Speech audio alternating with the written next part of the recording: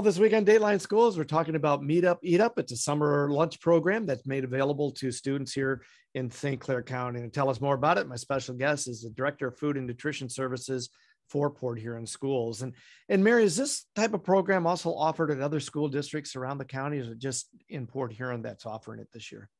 Yes, it's offered across the state. We have been consistent. I've been doing it the 30 years I've been here. So Port Huron's really been committed to providing meals to the students in the summer.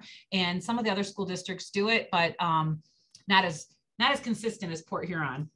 Yeah, I was going to say, yeah, it seems to me that you've done a huge service to the community for several years doing that.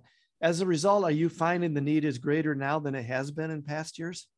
Yes, I've already received calls wondering where they can find the menu, where are the programs going to be at, and it is already online. So, we answer those questions and let them know where they can find that information. But yes. And again, you don't have to have a child in the summer school program to take advantage of this. That's correct. If you're a grandparent and your grandchildren are visiting for the week, you can look it up online and take them to any of the sites, make it a little field trip, go there and have them have lunch, go out and play on the swings and make a, afternoon of it. And you don't even have to be school-age children. If you are a parent of a 2- and 3-year-old and you want to take them to have lunch, bring them in to any of the sites and they can have lunch with us. What time are you typically serving the meals this year?